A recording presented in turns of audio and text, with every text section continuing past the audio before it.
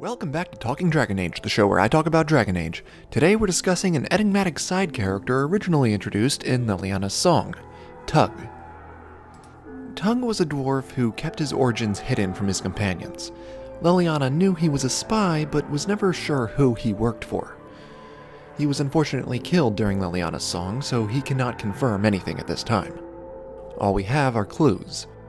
Liliana's song is one of those unreliable narrator things, as she says she changes the tale based on who she tells it to. But in the World of Theda's Volume 2, with correspondence to Sketch, their mutual companion, she explains some more about Tug. He was supposedly a casteless dwarf, but you'll notice the alleged casteless brand is not the casteless brand. So if he is from Orzammar, it means he came to the surface before receiving the brand.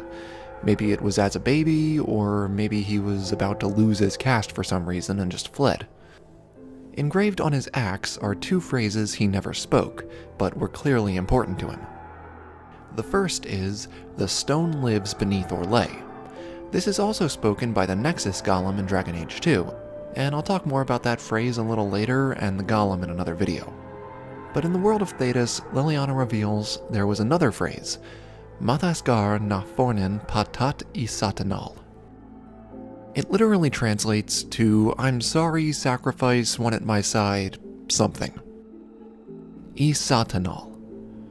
Apparently the dwarves Liliana asked said they didn't know the word. We hear this word in The Descent, written by the Shabratal.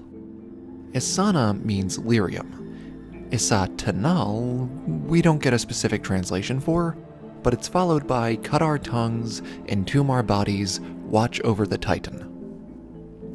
Sounds like it has something to do with duty or a pledge, maybe somehow related to Lyrium.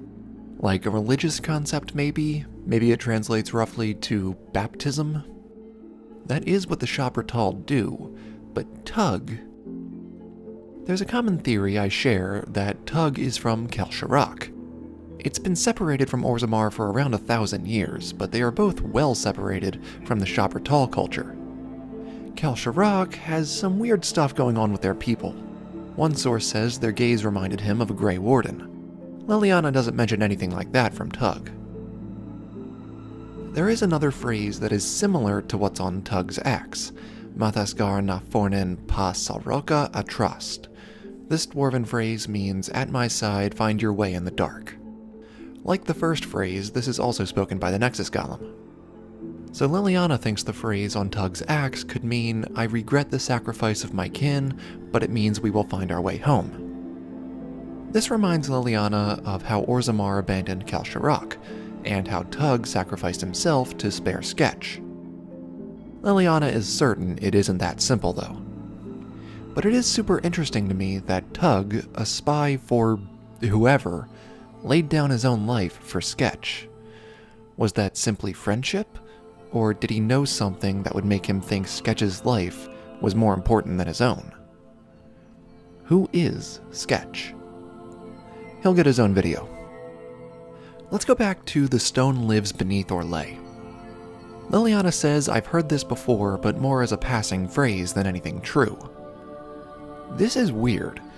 It conjures the image of two dwarves passing each other and nodding, saying, "The stone lives beneath or lay."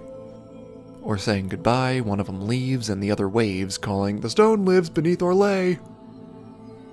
This does not sound like a passing phrase as Liliana describes it.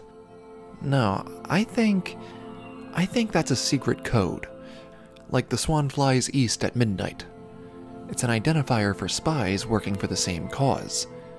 But it's weird master spy Liliana doesn't come to that same conclusion. Maybe she knows something we don't. Or maybe she does suspect something, but left it out of the letter intentionally, not sharing that suspicion.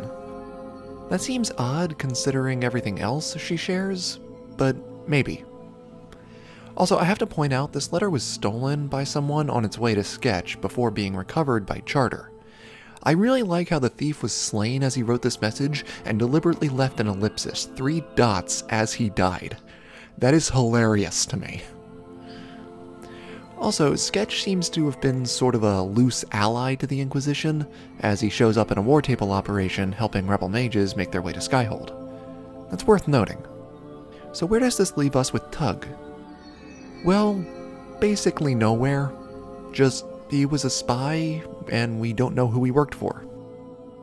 I'd say Kalsharok is the most likely answer, but it's also possible he worked for the Shoppertal people. It's possible they are one and the same, but I doubt it. Some less likely suspects are the executors, you know, the guys who execute the will of those across the sea with precise execution. I'm so freaking bitter about this. Maybe Qunari, probably not. Honestly, I'm losing track of all the spy organizations in Thedas. I'm going with Kalsharok. So, episodes I need to make. Nexus Golem, Kalsharok, Sketch, let me know what else you guys want to hear about. And if you want to help out with any research or theories, hop on over to Discord and let me know what you got. So that's it for now, guys. Thank you all so much for watching. Don't forget to comment and like, and remember, execution is everything. I'm so bitter.